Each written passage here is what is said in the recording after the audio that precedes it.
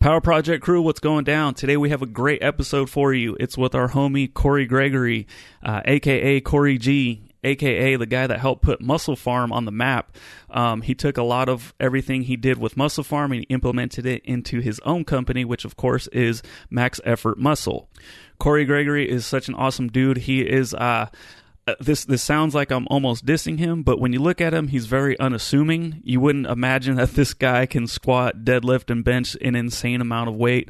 He competes at 181, and if you follow him on Instagram at Cory G, you'll see like, oh my gosh, like this guy's lifting at 4 a.m. every freaking day. He's lifting more weight than most people, and he's extremely jacked and tan. On top of all that, he's a great family man. He, again, like I said, he's up at 4 a.m. every single day training, and then he's killing it in business, and then he's also just a phenomenal father. He's there for his family.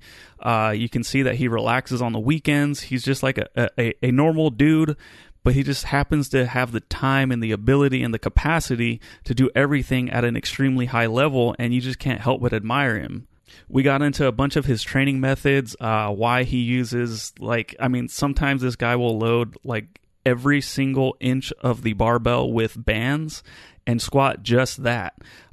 He explains why he does that. He also explains why he feels lunges is the absolute best exercise that anybody can do for basically any part of your body.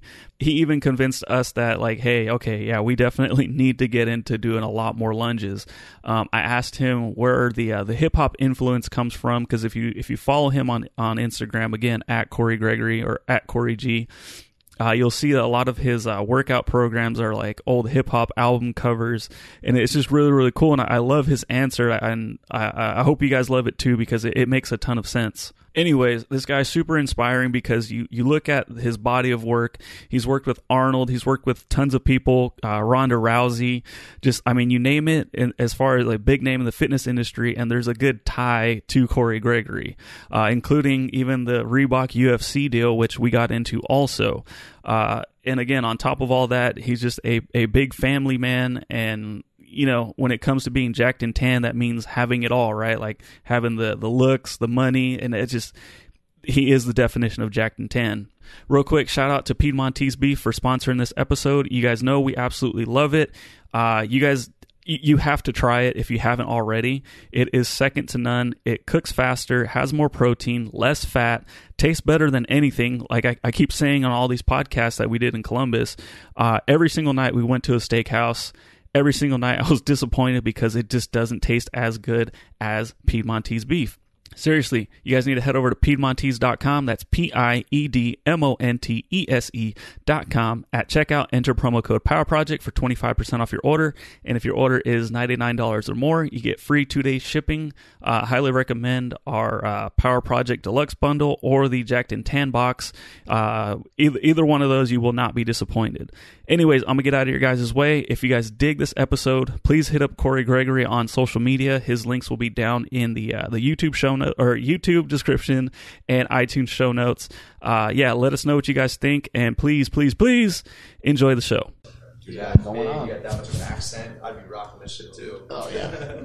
Yeah, and then people like when you have an accent, they kind of just believe everything you say. Dude, I'm telling you, right? Because you sound smarter, right? Exactly. You sound real smart. Yeah. Alrighty. Yo, so Cory Gregory, how the hell do you have time to come kick it with us? You're training at 4 a.m. You have like 75 kids. Yeah. You've got a bunch of different businesses. I mean, dude, like how do you honestly schedule your time? Because you're powerlifting and bodybuilding, and you got the business boom, and you got a lot of things going on. Sure. So it's I always talk about people always asking, why are you training so early? I'm like, yo, it's out of necessity. I used to train at 7 when I was a personal trainer, and I had all the clients and stuff back in the day. And as I got more businesses and they started rocking, they started getting earlier and earlier. And I realized if I still wanted to compete multiple times a year, that I had to have truly uninterrupted time. I can't be fucking with my cell phone when I'm training. Like, I ain't down with that. There's no one to even text that early in the morning. Exactly, right? They either coming home from the bar still. I ain't trying to hear what they're saying anyway. So it was like from 4 to 6, I can get home, help my kids get to school with the wife. I can be, to work or doing whatever, content by 8. We're doing content the whole time now, but at the end of the day, it's like, we got my crews there in the morning capturing everything, wrapping it, and it's on the app by 9. So it's like we got a system of the way that we create content, but I'm really just capturing what I do anyway. And we got 20 people. I have 7 elite lifters now, raw, that are in that group, and 2 pro cards, natural. So out of the 20 guys, I mean, it's a pretty elite level of guys that we've built from the last like 2 or 3 years at the 4 a.m. crew. It's legit, man. So you've been lifting and you've been bodybuilding and powerlifting and doing all this stuff, and now it's just a matter of like sharing it out, and then kind of deciding like, hey, like where should this one go? Should this one go on Instagram? Yeah, that's exactly what it is. Should this one go on YouTube? And thank you so much for helping us with that and helping us with our more recent website endeavor that we underwent. But how do you determine like where something goes and like which thing to kind of like monetize and which thing to make for free and stuff like that? So really, it's like, for all the years at MP, right, I was just creating content that was just out there from bodybuilding.com and all that. And because I was just with the hopes that you would buy supplements one day. I couldn't really track it all the way, to be honest, but it kept growing. So I was like, fuck, I'll keep doing it. But then once I left there and sold my shares of MP and went back on my own, I was like, well, I have to support myself different now. You know what I'm saying? So it's like this, like the way that I diet, the way that I train, that stuff's going to be for pay now. But the inspiration stuff is all free. I mean, and at the end of the day, like that, you know, that's the oxygen anyway.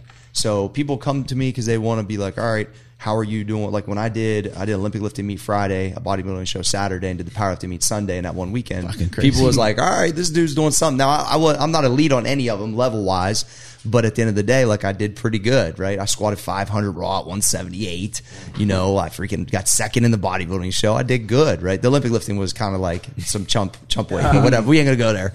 But I was probably the most nervous though, just to land a snatch in front of people because I had never really done it before. So, but people started to realize like, all right, this guy's, you know, I'm 41 now. I've been competing for 20 years. There's something to what I got going on here.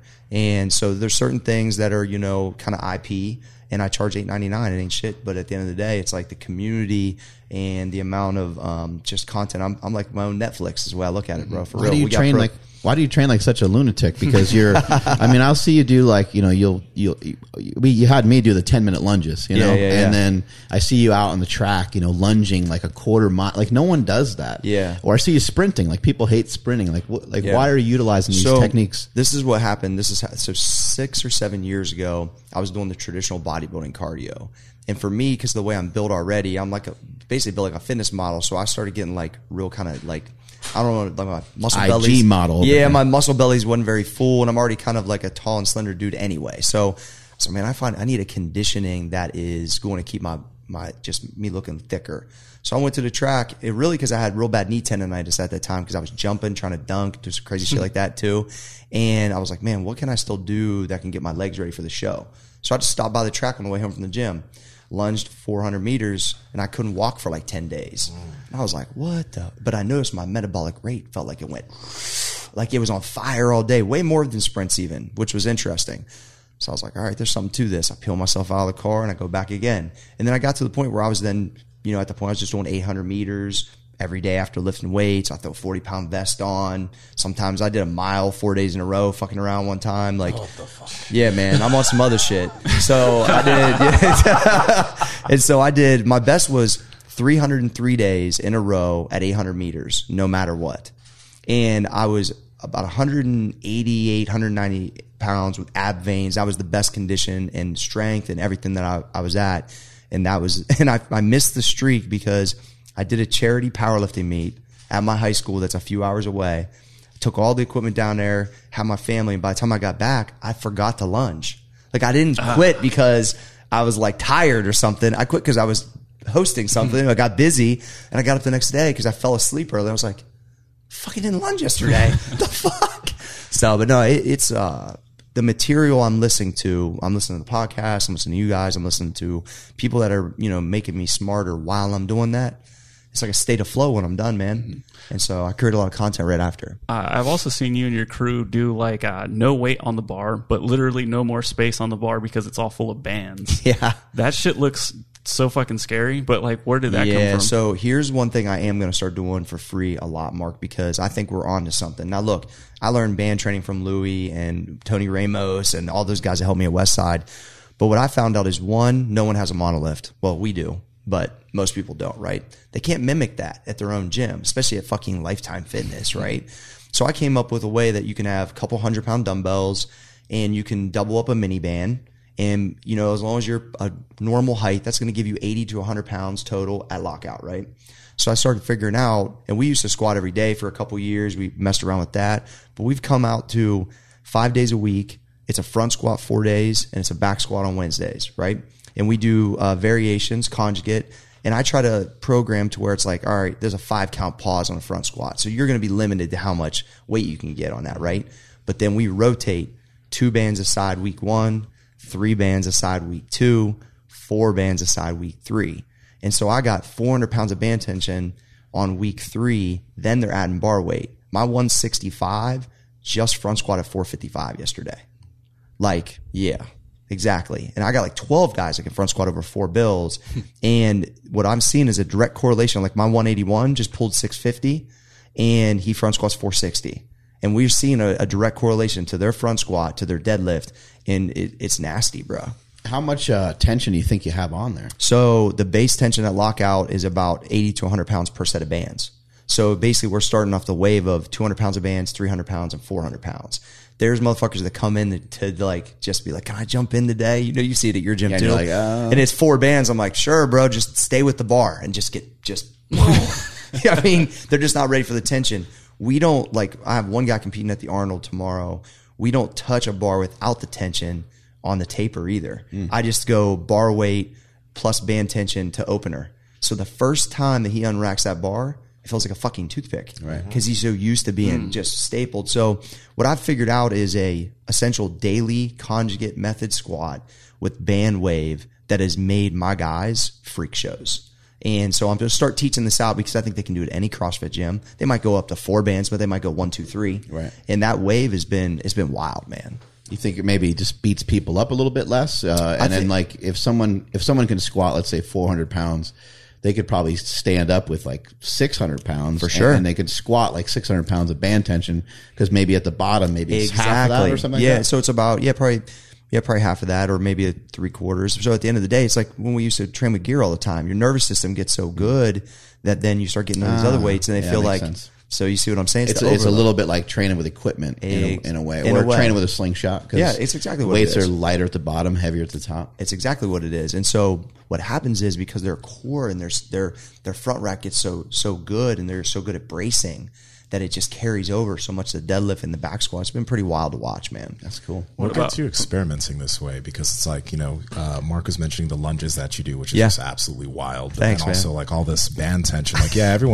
people use bands, but not to that extent. Not like us. So then, like, I guess what gets you worrying in terms of thinking about things like this? Yeah, so when I moved here, 20 years ago, I had no clue all this stuff was going on in Columbus. I moved here because my friends was coming to Ohio State, and I found a spot that I could go to school for 1 year and start personal training. I didn't realize Westside Barbell was here.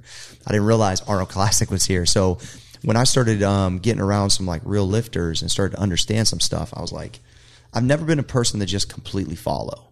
I've always been a person that goes, yeah, let me get that. Because I think I'm one of the only people that learned legit bodybuilding from Arnold Schwarzenegger personally, and then also had been at Westside a bunch of times. So and then learned off John Bros, who brought the kind of squat everyday system from the Bulgarian Abajev, I think, that snatched like 500. So I went and saw him in Vegas and fucked with him for a little bit. So it's like I just keep these pieces, and I think like, how can I take these out to normal people? Essentially, we do things that normal people can't do. They're not going to put a fucking squat suit on and go 700 or double blue bands on the monolift. They can't replicate that, but they can replicate what I'm doing, because a lot of these guys that come in, they were members on my website. They were doing these programs at Lifetime, and I see this dude's doing, 275 plus 3 bands on a 3-count pause on a front squat. Man, come on in here. Like, let me see, let's get a crew around you and see what we can really do. So I just have always tested everything on myself first. And because I'm constantly competing, there's always a date on my calendar. I'm either doing bodybuilding or powerlifting, so I'm always testing things along the way. They don't always work, but I'm telling you, this thing right here, it works real good. I'm going to talk to Travis when I go see him, Travis Mash, about let me try this with an Olympic lifter. They got to get up out of the hole with they get smashed in there and they got to come out. Like, I think this will work for them. And what I love about Louis Simmons is he's been testing this shit out in the garage forever, bro. He don't give 2 fucks. And that's kind of how I operate too, to be honest. Like, I look up to him probably more than anybody. Arnold was always my idol from a bodybuilding standpoint. Yeah, I don't think Louis, I don't think he has like a degree in kinesiology or like, he doesn't have a personal training certificate. Man. And I think, I made this point last night in a seminar that I did, saying like, none of that really matters. It doesn't really matter where your knowledge comes from. Everyone has the ability to experiment, and that's what you should be doing. Like, try different foot positions on your squat. We were just talking to Eddie Hall, the greatest deadlift of all time, and he was mentioning like he had one day a week where his feet would be in closer, another day where his feet would be wider, and he found that started working really well for him. So he kept doing it. But like, there's no one way, man. Yeah, there's no, and you got to just keep trying. And somebody that you work with too, that is, I mean, you end up rubbing elbows with a lot of people at a really high level, and somebody that I think is kind of under the radar that people don't talk about. I knew you were going to go there for sure. That's my dude. Yeah, is Eric Serrano. Yeah, and, you've been working with him forever. I mean, he put BCAAs on the map, omega-3 fatty acids. Yeah. I mean, he was kind of the Charles Poliquin, like, took the information and got it out there. More he marketed it better. Serrano don't really fucking market. Yeah, he doesn't care. He doesn't care. He's like very straight. So Serrano, this is crazy, right? So once again, I'm here. I don't realize he lives literally 10 minutes from me. Actually, he lives in the development behind my gym, bro. Like, he's that close to me. So when I'm like 20, I'm trying to promote these drug-free bodybuilding shows, but I need somebody to help with the drug testing. So I started doing all this research, realized how smart he was, and I was taking Beverly International products at the time. He had formulated Ultra Size, so his name's on the front of the jug. So I started Googling this cat. I'm like, man, where's he at? That shit was good. Real good. That protein powder. I learned a lot from those guys too before, way before the MP days. And so I Google it and I realized, shit, Serrano's office in Pickerington, which is right down from where I'm at. So I start showing up at his office, right?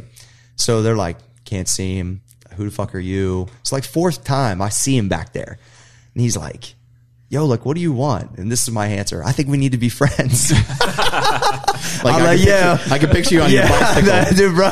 You riding up on your bike. Bro, I'm like, buddies. I think we need to be homies. And he was like, fucking whatever. He runs his mouth. I call him my Puerto Rican dad, man.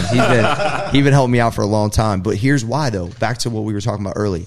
He knew, hey, Cory, I want to try this. He tried this crazy creatine thing with me where I was doing like, shit, I was taking like 37 grams of creatine a day. I was doing like, we used to test stuff because he knew I was attempting to get a drug-like response without taking drugs.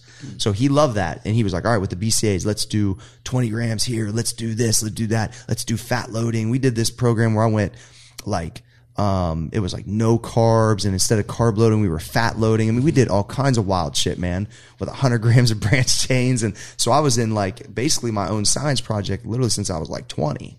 So that's how I know a lot of this stuff, is because I just lived through it with high level people. And then on top of that, I'd be emailing Dr. Mario Di Pasquale, because that's who Eric learned from. Yeah. And this dude who wrote the Anabolic Diet, he'd be emailing me and I couldn't even like answer him. He's so smart. I had to like research shit just to answer the damn emails. It's crazy, man. It's cool. Yeah. Serrano is under the radar though, and really smart. Good dude. When it comes to like that, and your BCAs are second to none, dude. Those are my absolute favorite. Thanks, man. So is that where it started? Yeah. 100%. Yeah. I brought him in and was like, when we were going through the formulations back in the day at MP, and then it's kind of carried on from then.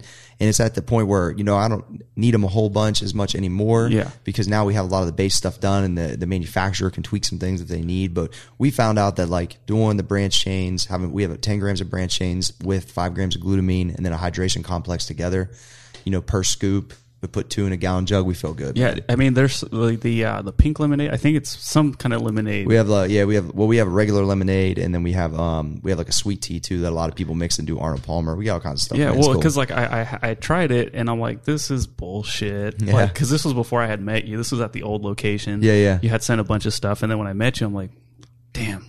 Like, maybe this shit is legit.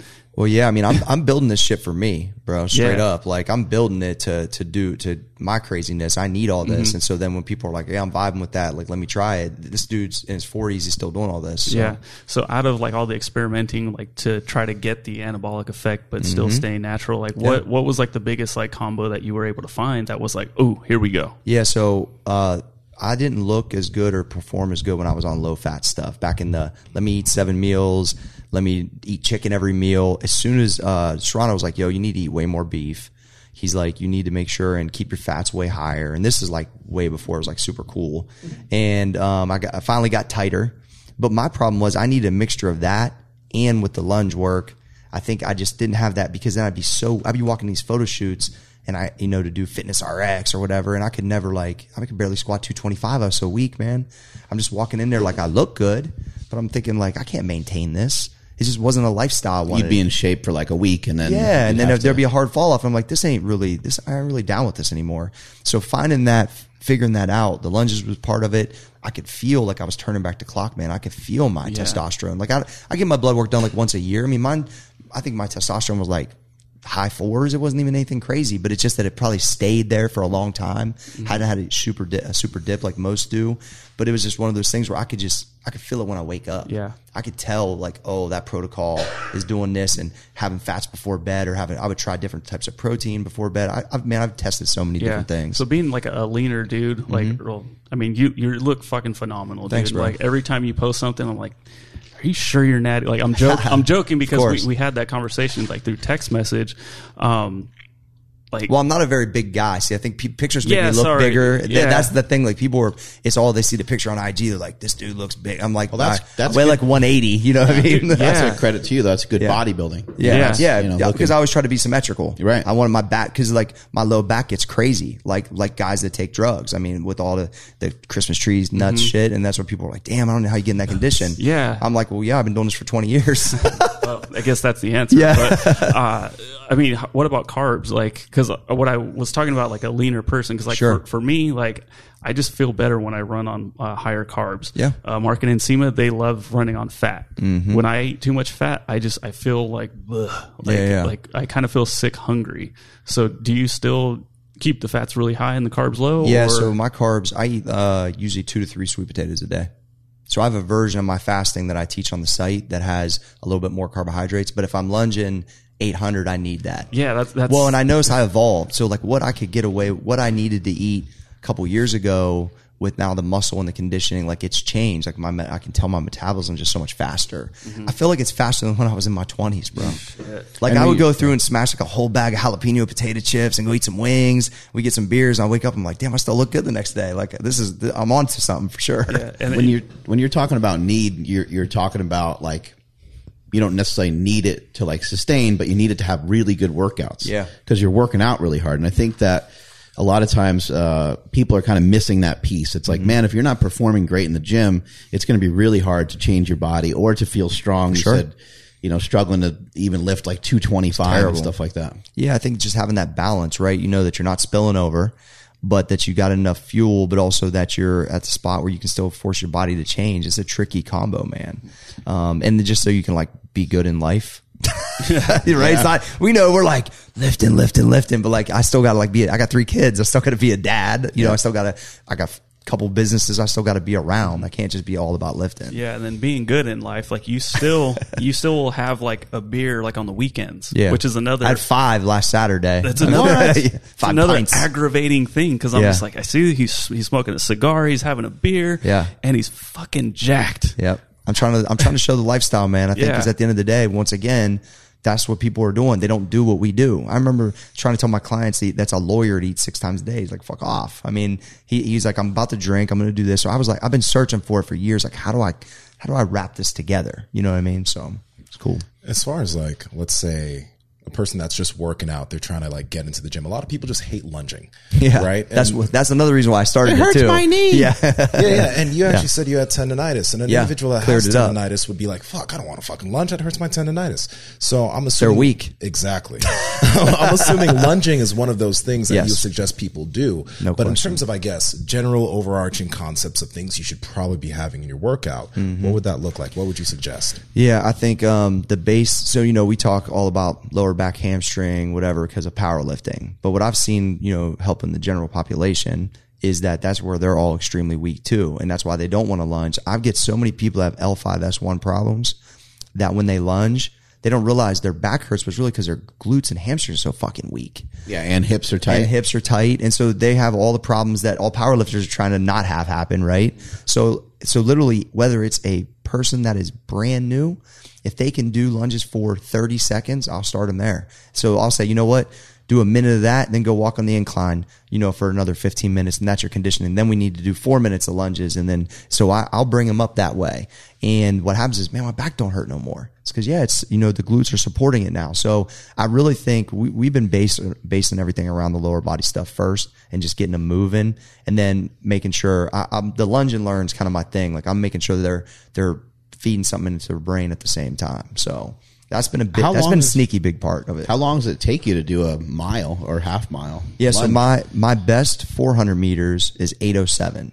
And that's with knee touching every time, no extra weight. And then I usually try to go somewhere between like 18 to 22 minutes for a 400 or for 800. So a mile takes about an hour though. I mean, that's a 45 minutes to an hour, depending on how much game you got. And if you're messing with those longer duration ones, do you have any other stuff for your workouts? Yeah. No? So I thought I was going to do a mile for a week. So I got on this kick one time. I did, a mile with a 40-pound vest. I tried to do a mile with an 80-pound vest, right? I made it 3/4 of a mile and I gave up. And I was like maxing out every rep on at the end of the third. I was like, you can fucking do this. I wish I knew David Goggins then. I would have been like, I got this. But no, what it came down to is obviously I couldn't recover from anything like that. So the mile lasted for 4 days and I was like, I can't recover from this. But I've noticed that between 400 and 800, depending on stress cycles and life, that's kind of where it is. 800, I want to dodge because it's hard. 400 is easy for me, but sometimes 400 is better for bodybuilding. 800, I would look a little flat.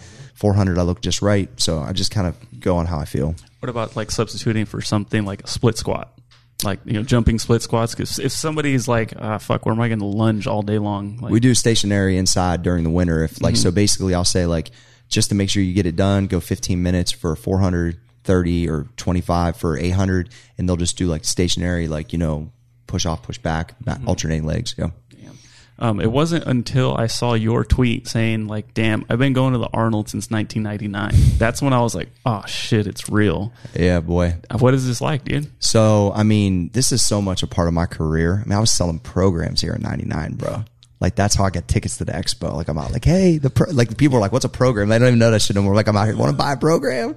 Like, it was crazy because I saw Arnold last night at the charity event and it was cool, but it's like the hype is just, it's just like the deflated balloon, right? And I remember back in the day coming here, like, I hope these magazines see me. I could talk to Rich Gaspari, try to get sponsored. Like, I mean, way before the MP stuff. This is, I don't know. This is so nostalgic for me. I don't even look at I look at my calendar, but I don't really talk about my career from January to January. It starts here and kind of evolves to the Arnold. So every year I kind of, as I'm driving downtown, cause I live here, I'm like reflecting on, oh shit, man, this is where I came from. And this is what's happened this last year. So it's a little wild. Yeah. I remember seeing all the WPO finals stuff here back in I mean, they rekindled it over there, but which is cool. It will probably never be not with Chuck on stage and shit like that, bro. No, you saw a lot of that stuff. Yeah, right? absolutely. Yeah. I remember seeing, Steve Goggins, do the first 1,100-pound squat. And then to kind of have, this thing end up the way it is this year because of the coronavirus. It's been sad. It is real sad. But it's probably the right thing. I mean, it's a breeding ground, bro. Yeah. 200,000 people jammed in a place that is actually too small. Oh, yeah. And you go in those bathrooms and it's just oh my God. Yeah. So there was part of it that you're like, oh man, all right, I got to deal with parts of that. But at the end of the day, like, it's so, like I said, it's the only trade show I do. I know you do other ones too, but just getting to see everybody, especially being local, I definitely miss it, man. I was a little sad for sure. It's a big part of Columbus for sure. 50 million part, bro. You talked about actually selling programs in 99 and now you have this online programming that you're doing. You have a bunch of other businesses that you've talked about. That means that you're just continuing to evolve. So like with what you're doing now in terms of fitness, how are you continuing to progress? How are you continuing to move the needle forward in terms of what you do? Yeah. So it's been a wild ride because I go from selling programs in 99 to handing out the Arnold Classic Trophy with Arnold on stage and like, when Muscle Farm's at the height of 2014, right? And I'm the diamond sponsor. I got the biggest everything going on here. And then to leave that and then have to come back humbly with a 2-spot thing and be like starting over, direct to customer. It's not going to be as big with retail and all that. That was just an interesting kind of wave of events for me. But because this was my roots and because I was like, man, this is how I built it the first time. I'm going to rebuild it again differently. And that's a better lifestyle for me and my family. And man, pushing the needle all comes based around what am I testing? How am I trying to force my knowledge from nutrition or training that people can do and make themselves better? So what I've been forcing myself to do now is a lot more of this type of stuff. Because teaching, I thought I was going to be a gym teacher first, because in my coal mining town, no one was a trainer, bro. So like I didn't have anybody to look up to. So the only thing I knew was like, all right, well, the gym teacher looks like he got a cool job. So, and then my wife was in education too. So like that's just been like real ever present for me. And I feel so blessed of what's happened that I have this like burn now to just kind of get it out. Right. So I've been really pushing myself to move the needle, not only as a master's lifter now, which sounds funny. Fuck. But to push myself now, because honestly, I'm not lasting cats. I can't beat them when they're 20, but when they're 40, they ain't around. So I really think I got some things I can hit. I'm going back to powerlifting gear because I'm an extreme motherfucker. So I'm like, let's put the suit back on, see if I can squat 700 to 81 or more. And so I'm pushing myself, and I've always like, I ain't done that yet. Let me just get these things and knock them out. So I'm just always I'm satisfied and happy, but I always get that itch, and it's still there. So I'm going to keep scratching it. How do you think you've been able to outlast everybody? You know, like you're like always healthy, at least it appears. For the most part. I want to talk about that in a second, though. I'm going to tell you about a real injury that got me. I've asked other people in the past, and just most savages, what I've learned is they just don't admit like that they're hurt to themselves. Even we always bring up we always bring up Mike O'Hearn, you know, because it's like, damn, dude, you're still going, and he's like, yeah, he's never been hurt, and he's like, I've had a couple owies. Yeah, he's been dinged up, I'm sure, from time to time. Yeah. So for yourself, how have you been able to keep everything together? I had a real reality check last year. So I was in 2010 or 11. I squatted my first 700. Actually, my second time 700. And when I was locking out the weight on my left side slipped down a little bit. I just didn't stay tight. And I was like, I was kind of sore, whatever, never got it checked out. So fast forward, I've been lifting kind of around it for a long time. While I was doing the arc bar, which has that little bow on it, 185 on incline like 8 months ago, being dumb, but I was testing something like, what if I go wider? I'll probably get more chest mass, whatever. And so, this is the shit that happens to me, right? And so I'm doing 185 just for a regular set, I don't know, 8 or whatever. And I feel something, it's like, boom, my dude grabs it. He's like, you good? I was like, man, I think maybe my labrum's gone or something. I tore my labrum in my hip, and I just kept rolling. The lunges actually helped it. So, and I was like, well, so I went to my surgeon. This dude I know is on the Get Stacked plan. He's on my app and everything. And he's testing me out. He's like, I don't know if anything's like too bad. Let's get an MRI. Comes back to fucking supraspinatus ruptured off. So it's gone. Rolled over. Shit. Yeah. So that's your rotator cuff. Y'all don't know. That's one of them. And he's like, bro, this is real. Yeah. Right. That's exactly how I looked, bro. I was like, he goes, now this is like, you're down like 10 months. And I'm not talking like you can be lunging and he's like, you can't move this thing. He's like, and if I don't, this is what got me, Mark. If I don't fix it in 12, I can't ever fix it. And I was like, whoa.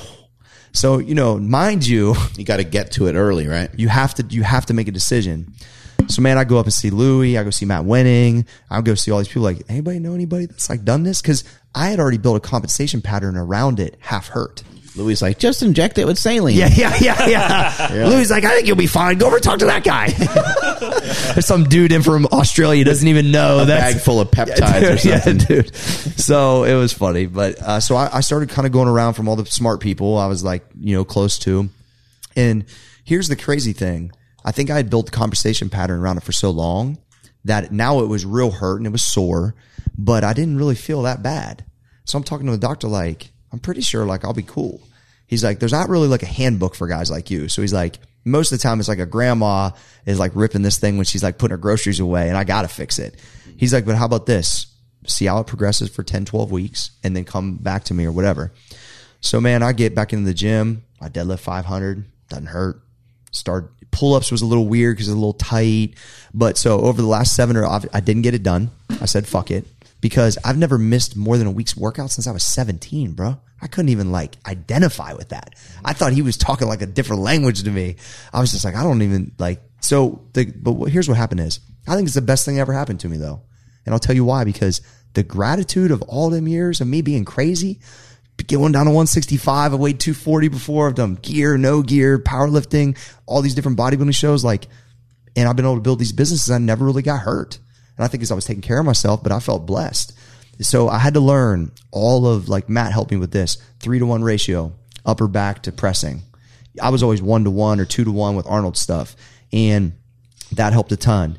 So I have this whole process I do to activate everything before I even touch a press. I can do 35 pull-ups again, so lat strength helps a ton. I can bench like 275 again. I only bench like 320 at 181, so it's not like crazy far off, but I'm also taking my time. I'm doing reps again with 80-pound dumbbells. It really hasn't limited anything, and I can low bar still. You didn't go under the knife. I did not get it. No, I never got it fixed. So I just said, fuck it, I got one less shoulder muscle. Let's figure this out. So here's what I did, though. This is what you guys will love. So I get that news. I'm like kind of licking my wounds for about a week. I'm like, you know what? I'm going to sign up for a fucking bodybuilding show. Fuck this. He says, I need something to do tons of volume, try to figure it out, not lift heavy. And so here I go. I sign up and I do this natural show up in Akron, and they have physique and you can cross over into natural bodybuilding, right? So I do both of them. I've never even done physique before because I always thought it was, I don't know, I wasn't really into it, whatever. And so I fucking win the physique thing and get my pro card in this organization 3 months after I ripped my fucking super spinatus off. And my shoulder was a little flat, but it's because I got so lean and I still had enough muscle from previously, but I couldn't do arms or shoulders the whole prep. Wow. So I come out of this thing like, all right, I could have been under the knife. I felt a lot, I went through those emotions. I said, fuck it. I did the show instead. And so all these people were like, of course that's what you did. That sounds about fucking right. I'm like, yeah, I just, you know what? I wanted to challenge myself to do once again, maybe something no one's really done before.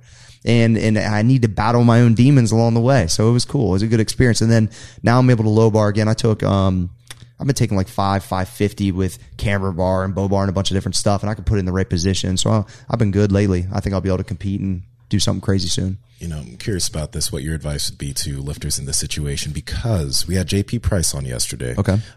He had his hip scoped out and other stuff. Then he went to Stu McGill, and Stu was like, you probably didn't need to get that because you had something somewhere else that was the real injury. Mm-hmm. And he's already gotten, I think something happened with his spine where they went in and they cut some nerves out of his spine too. And that wasn't even the problem, right? Ooh. And and even myself, I've had multiple things where doctors wanted to cut in, and I was like, let me see if I can do something outside. And things recovered. Mark, you had, you didn't have a hip surgery or anything like that, even though you fell under. You've tore a few things off. Yeah. I mean, right? Legitly. Yeah, a bunch of stuff, yeah.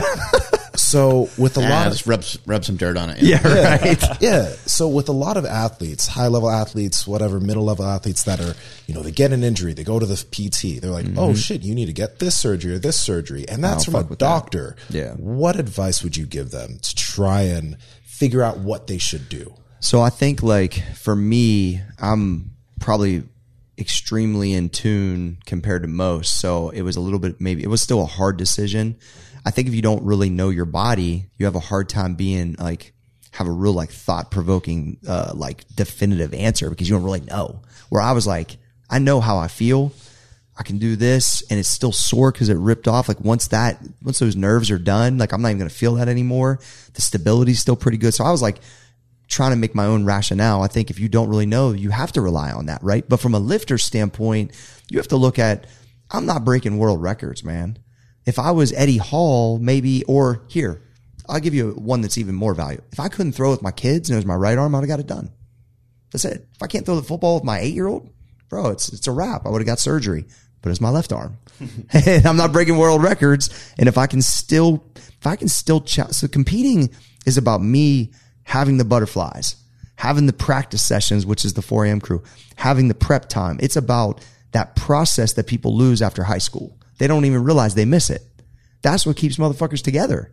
So if I can still do that, which I thought I could, then there was no reason to go through that. That was my rationale. So I think every lifter has to look at, I can't really do snatches anymore, but I don't make my money doing CrossFit.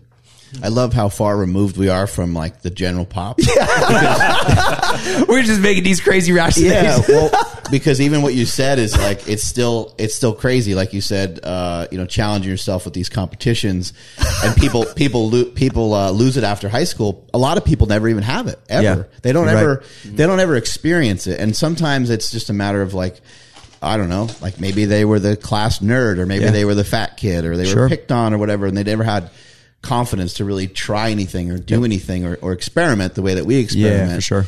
And so hopefully when people, listen to shows like this or see the information you put out, hopefully they can get just a little spark of confidence and start out with walking or trying some of these lunges or, something, some lower barrier of entry. Just have an expectation on yourself. Yeah. It doesn't have to be world record. That's why I always tell people, like, you're not going to go and do what I do, but what's your version of that? Mm-hmm. Oh, you've got, your graduation party you're going to and you want to look good, or you got spring break vacation. Like, you got to have your own competition in life. You got to challenge yourself. And I just think people keep lowering expectations of themselves every day. It's just easier. Yeah, I like how you set you prioritize your shoulder. Like, yeah, if I did make money on it, yeah, I would get it worked on. But when you said, like, if I couldn't throw football with my kid, I would have got it done. I couldn't imagine not being able to do that. Yeah, I think that's so powerful for people because there are some meatheads that are just stuck in their ways, right? They're just like, no, I gotta lift weight. But it's like, dude, prioritize, right? Yeah, it would have been terrible. I think my business would have took a hit because I couldn't train. But then, I can't. The dad part can't take a hit, man. They already, you know how it is. They already sacrificed enough for our crazy ass, bro. My kid now is a freshman in high school. He's lifting weights. Nice. He's getting strong. He only weighs like 130, but he deadlifted conventional, pulled 275. I had him back squat like 210 plus 120 in bands the other day. Like, he's starting to, and I could see that grind. And he's like, starting to buy in, but I'm his old man. You know how it is, man. They don't, like, all his friends are like, hey, when are we working out with your dad? Like, and he's like, oh, I don't know. Yeah, it's funny. He wants nothing to do with it. But right? what I saw the other day, Mark, he's a lot more reserved than me. I saw him pull a deadlift. That was that tweener. You're like, should I pull through this rep? Yeah. And I saw that shake, that grind from the mid shin, and I was like, oh, there it is. And I could see the confidence, like, boom, just tick up just a little bit. And then we took the bands off after a 4-week cycle, throws 5 mile an hour faster on his fastball in baseball. He's like, oh, okay. I'm like, I told you want to be a freak. Let's go. You know? So it's one of those things where confidence, man, from the day I touched the weight, I built my confidence. And that runs everything. And I don't give a fuck what anyone says. If you work on that, and weightlifting does that more than anything. I think a lot of times maybe we're not taught to try hard enough or to even think hard enough. And a deadlift is a great example of that, because you go to pull on a deadlift and you're like, I just tried it. I can't, like, if you told me, hey, try this weight, and I've never done it before, I go to pick it up and I'm like, oh, I'm sorry, I can't, it's too much. Yep. Like, well, no, if you actually try harder, you probably are plenty strong to lift it up, and it takes you 3 or 4 seconds sometimes for the weight to start to come off the ground, and you're like, oh, okay, here now the weight's magically floating off the ground just because you put a little effort in. Man, there's a lot, and just that grind. I've always been just a grinder mentality in general. My life's different, man. My kids ain't living in a trailer like I was. They don't, I'm dropping them off in a Rolls, bro, because that's what I want for me. But he just happens to be along for the ride. So to be able to try to input some of those things that made me, he's never going to really know. So I got to find these things, but deadlift's a deadlift. Doesn't matter who the fuck you are or what's happening, pulled off the fucking ground. And that's what, and so like I saw that a little bit, and that was in the work ethic. I'm displaying work ethic. I'm at the end of the day, he hears all the crazy shit. So it's like, but it is a little bit of a challenge because of what I wanted for myself. Now the next generation is being taught, but they also along for the ride. So it's never going to be like that as grimy. It's not possible, man. What's something that you've taken from bodybuilding that you have kind of put into your regular life, like a discipline from bodybuilding, and then also separately, what's a discipline from powerlifting that you've implemented into your day-to-day or business? I think the discipline of the food, man, from bodybuilding, right? It's that part's tough for everybody. Oh man. Like, I remember I'd be living on campus with my friends, even though I wasn't going to school, I was building my business. I'd go out to these campus parties, dudes are drinking keg beer and whatever, and I'd be drinking water because I have a show coming up or whatever. Oh, you too good to drink? I'm like, nah, I got a bodybuilding show. I thought bodybuilders is big. Like, well, now they got weight classes. And then finally I'd be like, motherfucker, look at this. Boom, hit him with the abs. They're like, oh shit, what's your diet plan like? You know what I mean? So it's one of those things. I think that non-negotiable discipline, similar to business, it's a build, right? Every show you build on, you got these weeks of prep, you got this thing. It really, to me, made, and that's when Arnold used to talk all about that, man. It just made so much sense. And when I could find it for real, it made it more of a lifestyle. It made all the difference. So like, people really can't jive with that type of discipline. The food is always their problem. And so I think like that is huge. And from a powerlifting standpoint, man, this is why I love Tony Ramos, which, the 181 from Westside. Like, he would come when I would take these bigger weights for me, especially in gear. And I just love the fact that especially as my career progressed, not everyone loves me. Not everyone loves you, right? So you get up to these meets and you got these people and I'm like, a couple percentage of these people are here to go Cory. Yeah. Most motherfuckers want to see me not get it.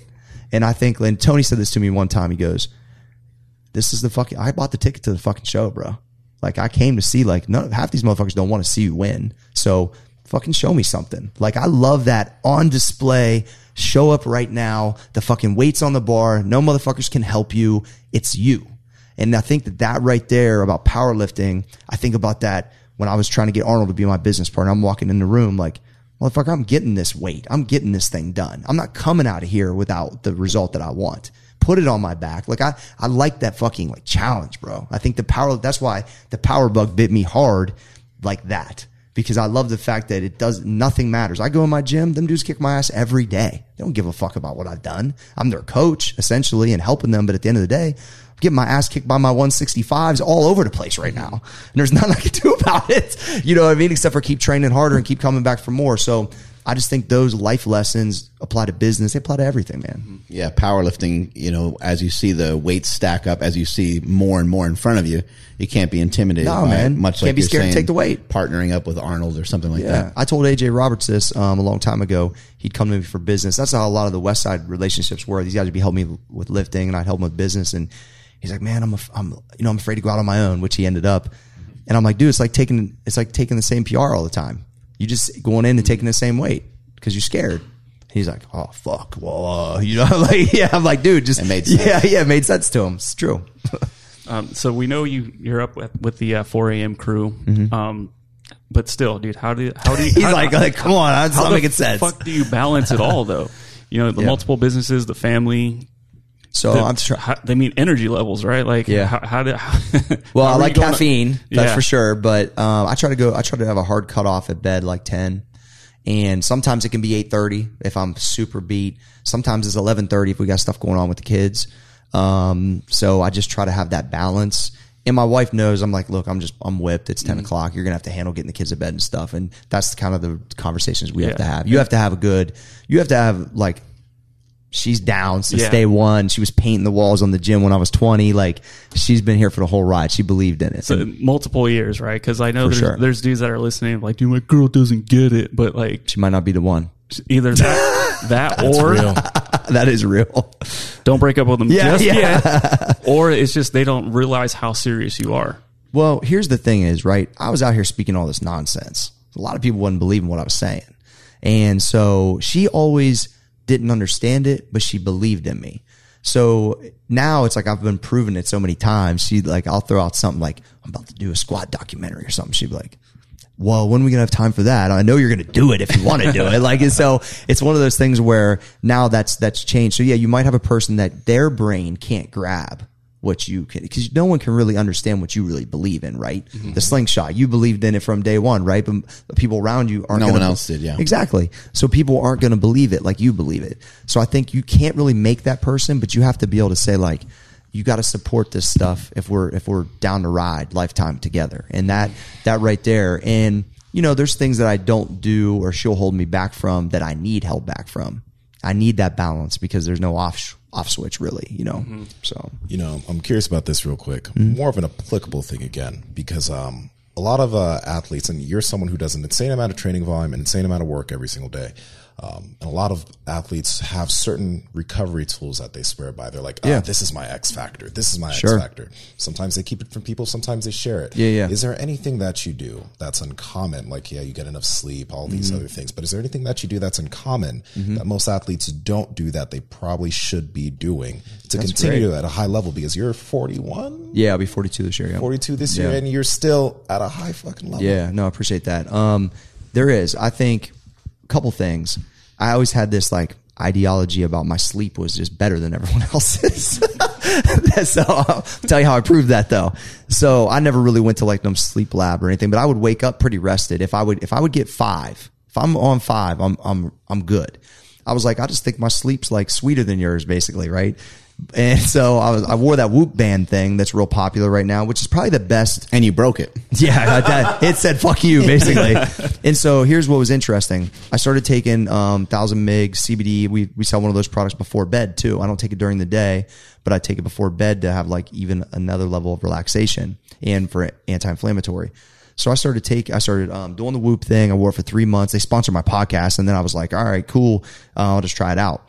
So anyway, I'm getting these readings back of my like REM sleep, deep sleep, and everything. It's 97%, 99%. I'm falling asleep in 2 minutes. So yeah, right. So it was sweeter than most. Some motherfuckers are getting 8 hours. They ain't fucking with my 5 hours. And so here's the reasoning though. I keep my insulin stable during the day. I spike it before bed. It gives me a natural crash. I take the CBD for the anti-inflammatory. I'm tired because I've been putting out all day. You put out a lot of energy all day. That's a huge factor. Yeah, right. Factor. Training and then mind. And then so I'm getting 5 hours, optimal kind of like mini quality crash of insulin that kind of gives you that when people are at their desk and they're about to nod off, but I do that on purpose and then rock with the CBD. And man, I'll tell you what, I feel rested when I wake up. And I feel like I'm getting up to do something I love to do, whether I would make money at it or not. See, people don't really understand that. They're like, I just don't know how you do it. If I told you this something that you love to do, that's the only time you could do it without getting interrupted, you would do it. That's it. So yeah, a lot of people get they get confused about, people waking up super early. Yeah. I don't think everyone has to like shift into trying to wake up at 3 to get to the gym at 4 necessarily, but it's just how my life evolved. Yeah. But I do think it's important for, if you can get to sleep earlier than what you're normally doing and it doesn't disrupt your life, then you should. And hopefully because of that, you'll be able to wake up a little bit earlier. I think it just makes sense. I think for most people to try to, get their day started a little earlier. Some people like to kind of work through the night though. I know like Dave Tate. I know some a lot of night owls. I know a lot of successful people. They like to, kind of work more through the night, but I've always hated that, trying to get your day started at like 9 or 10. Like that's never felt right for me. No, it feels like, especially when I go to the West Coast, man, I'm all messed up because I'm like waking up at 1 and then I'm like, things ain't rolling early out there a lot of times, especially in LA. It was like none's happened till like 11. I was tripping out. Back to your question though, I want to answer a little bit better is, so I do see a chiro, not every week, but a couple times a month that works with like a lot of like USA Wrestling and stuff like that. Dr. Tyler's a real good dude.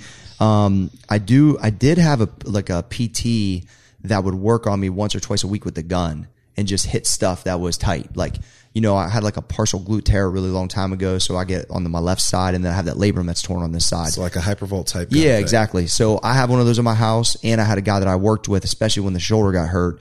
I worked with once or twice a week for 20, 30 minutes. So here's what's funny because I have some friends in the NFL. I was like, what's the vets doing? Because I treat myself like a pro athlete, basically. Like, bro, they're always in the training room.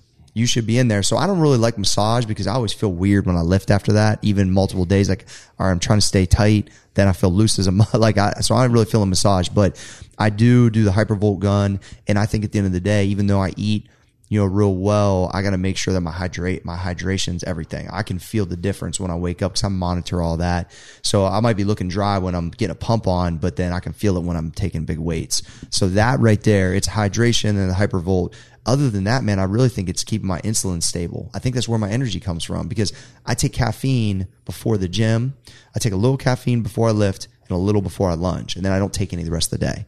So my last caffeine serving is at like 6 a.m. And then I don't get like a hard fall off later. So a lot of people that are listening to this show, they want to get lean. They want to get in better shape. And you've done a great job of that and you've helped a lot of people.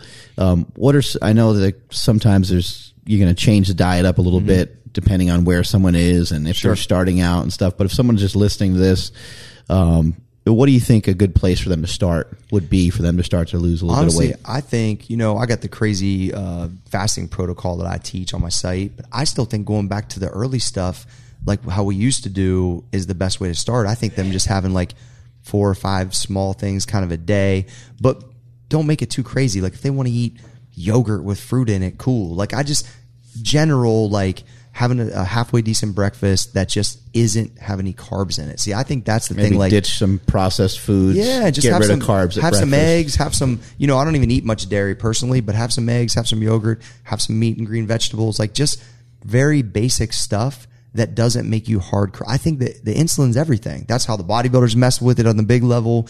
That's what. So if your insulin's stable, you're going to feel better. And this is the best way to explain it. Diabetic patients are supposed to be between 90 and 120 when they check their insulin. Most people are fucking blowing that out of the water all day long, but don't understand that at all. And they wonder why they feel like shit. People are used to feeling like shit. That's their normal. If you understand how to feel good, you'll never go back. I just think people are so used to feeling like shit.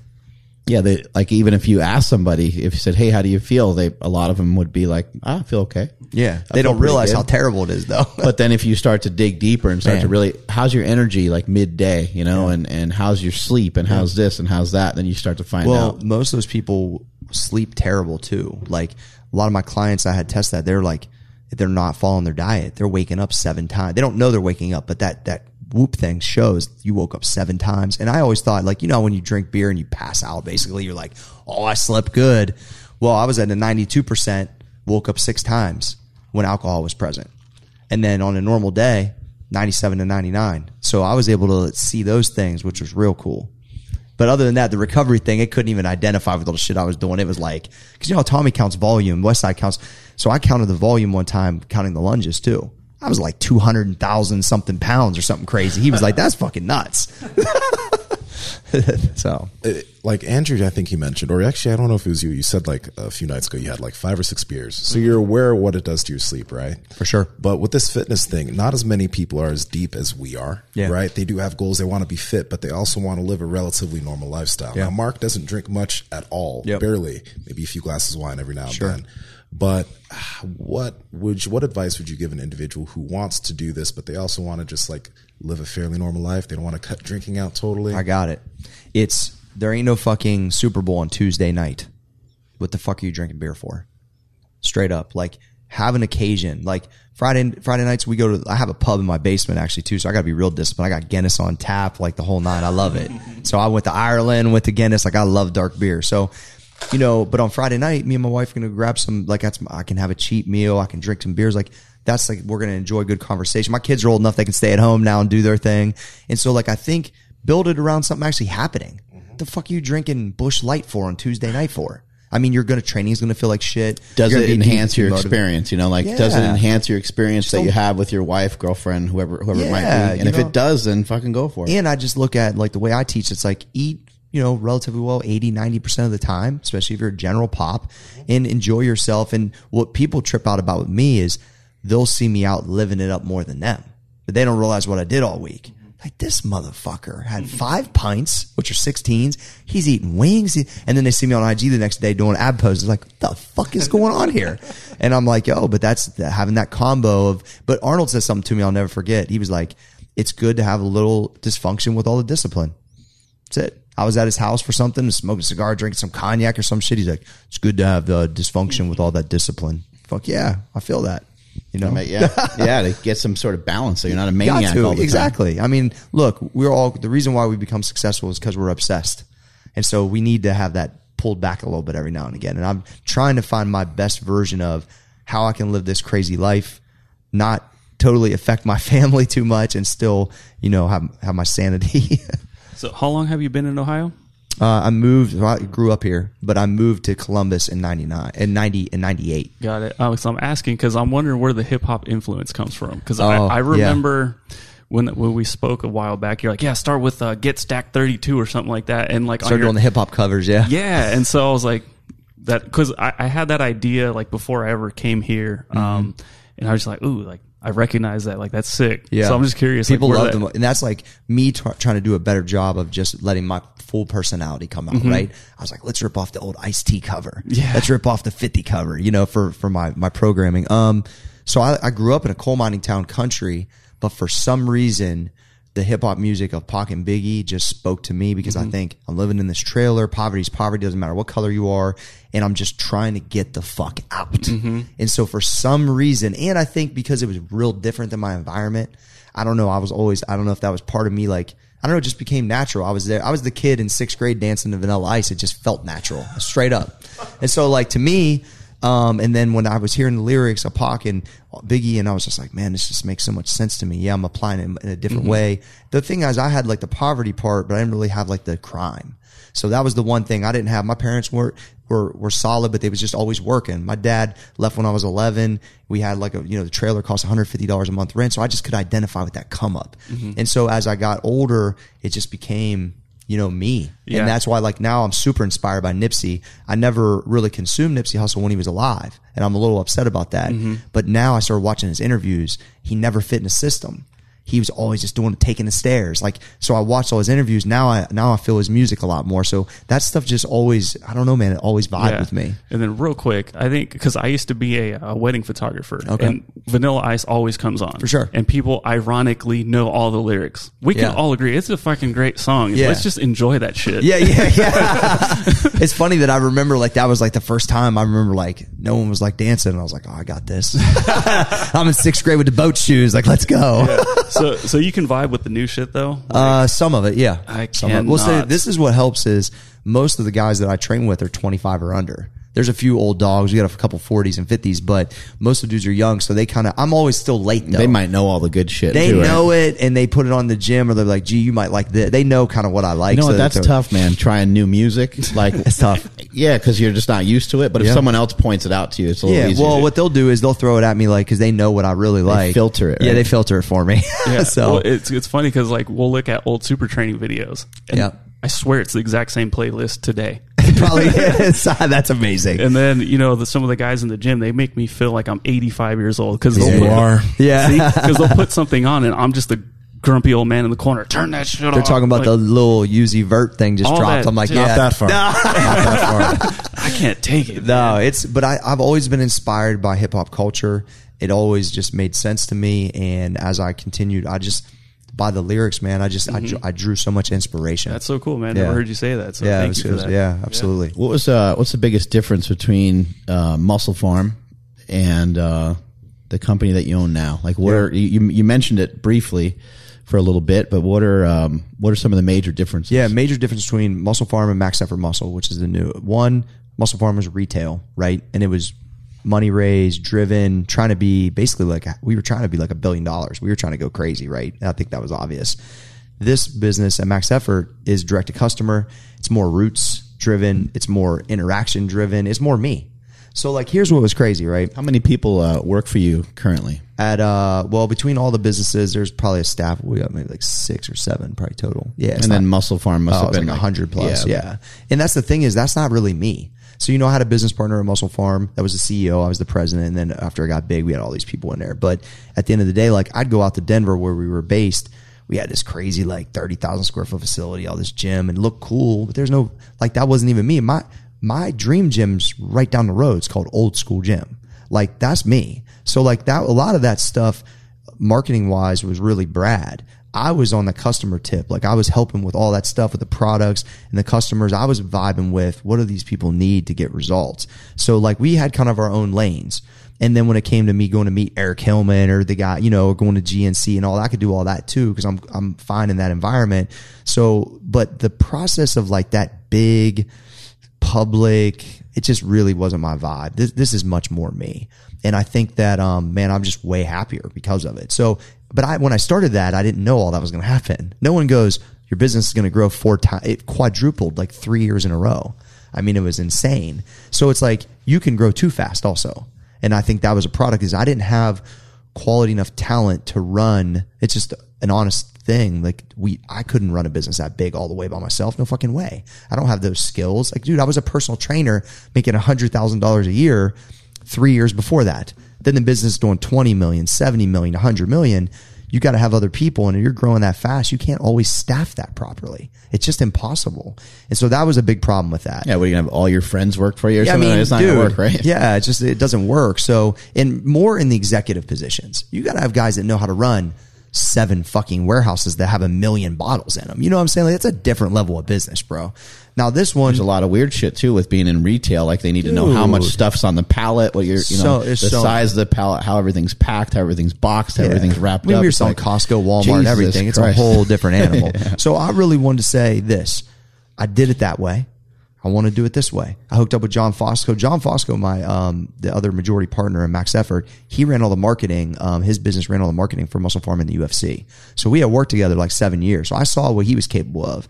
And I was like, man, I think we could really vibe on this together. And then we have Travis Brown, Clay Guida, Dustin Myers, who owns Old School with me and was the Ohio State wrestling coach when they won the national title here.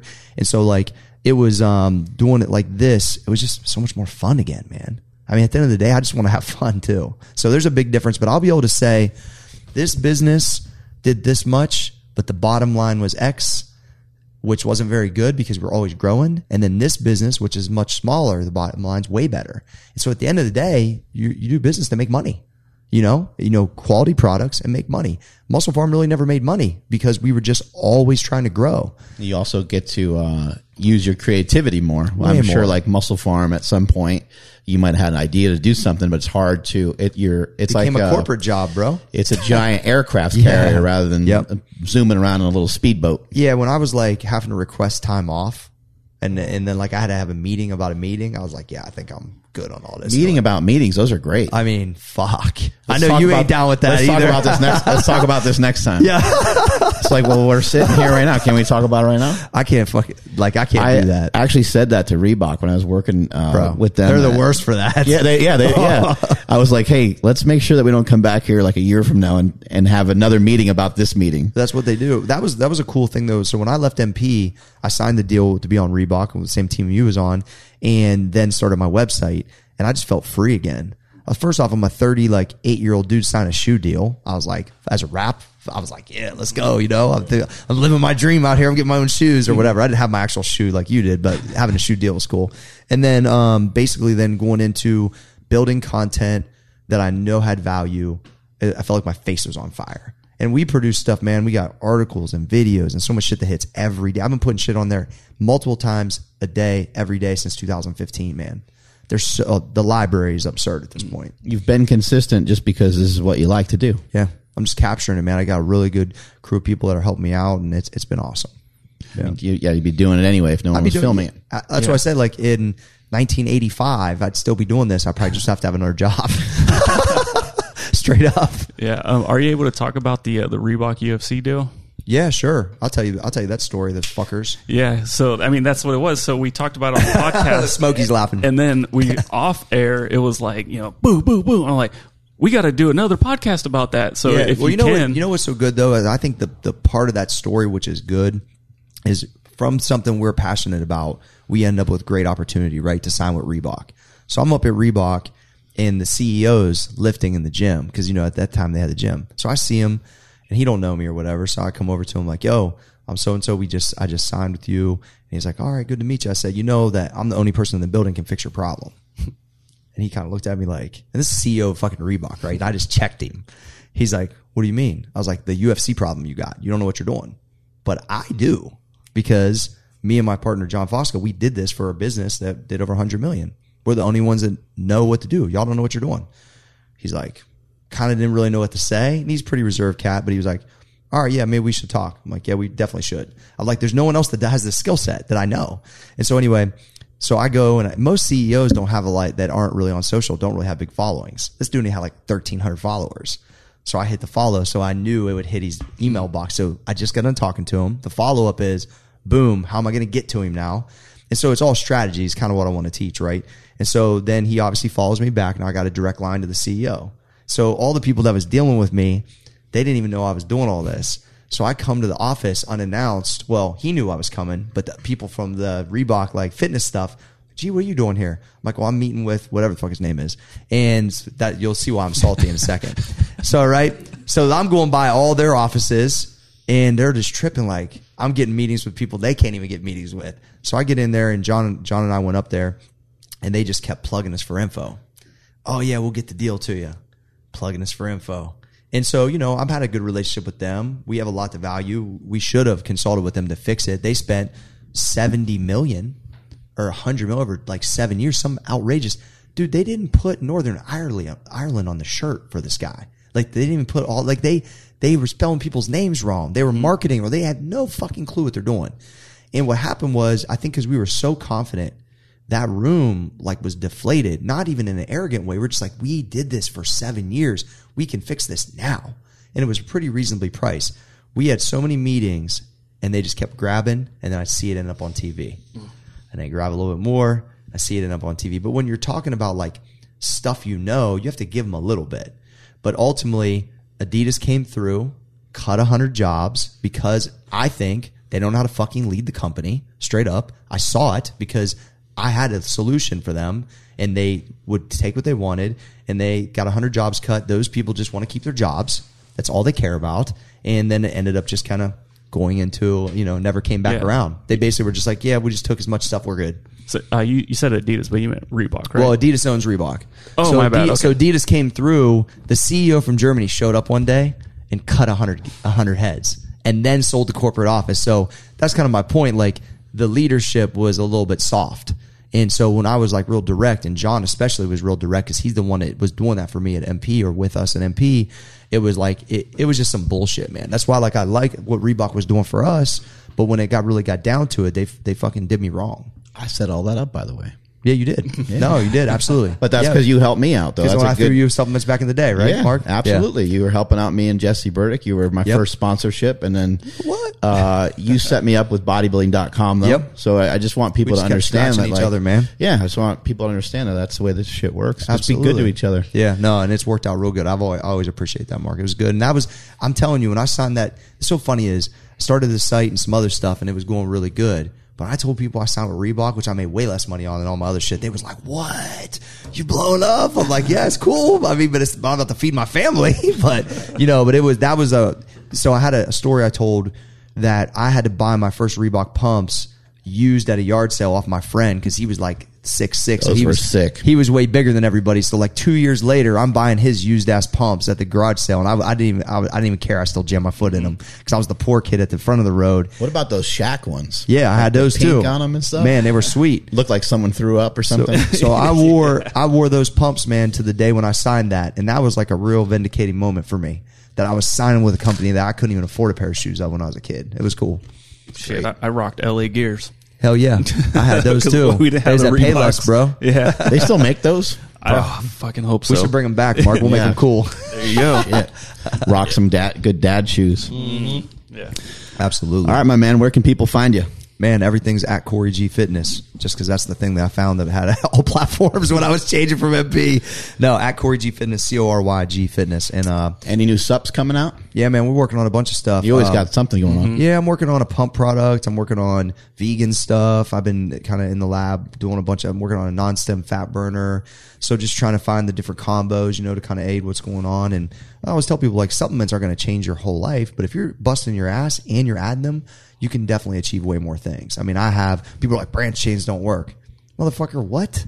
I've been doing this shit forever. There's no way I could have recovered if I don't take those. It's just impossible, especially with the fasting stuff, because a lot of people will argue that breaks the fast or doesn't. So maybe it breaks the fast scientifically, but fuck, I'm using it and I'm good. So, well, just again, that's my answer. I know some people will say, I'm kind of doing some of this for health reasons and stuff, but I think the truth is most people are trying just to lose body fat. Yeah, true. And it's like if you take the amino acids and it like quote unquote breaks your fast, but it helps spare some muscle mass and you continue to burn calories or whatever. It's like that's why you'll never see me fighting on Twitter with nobody. Just fucking about that stuff. I ain't my vibe, man. Just be jacked. Yeah, bro. You just want to be jacked. That's absolutely. It. Cool, man. Thank you so much. Yeah, thanks for having me, guys. Appreciate Take us out of here. Hey, Andrew. one more. Check up? me out at Business and Biceps. We do talk some fitness, but it's mostly business stuff, but I'm super passionate about it. So John Fosco and I have Business and Biceps, man, podcast, and y'all should vibe with it. It's cool. Awesome. Thanks, Mark. Yeah. Make sure you hit me up on Instagram at I am Andrew Z. The podcast, please follow at Mark Bell's Power Project. Ooh, I almost said podcast. On TikTok, Twitter at MB Power Project, YouTube, Facebook, all over the damn place. Thank you to everybody that's been rating and reviewing the podcast. That's been helping out a ton, and you guys are absolutely crushing it right now. Nsima, where are you at? Nsima Inyang on Instagram and YouTube, Nsima Inyang on TikTok and Twitter. Mark, how can people become part of that 4 a.m. crew? What do they got to do? Just show up, buy a day pass. That's it. What's the name of the gym again? Yeah, Old School Gym. Old School Gym. It's got to show up at what time? 4 4 a.m.? Yeah, exactly. come in 4 a.m. and we take guests all the time, man. People come in and What days do you guys usually train? Monday through Friday, 4 a.m. There Show you go. up. That's Open it. challenge, man. Yeah, it is. It's cool. Strength is never weakness. Weakness is never strength. Catch you all later.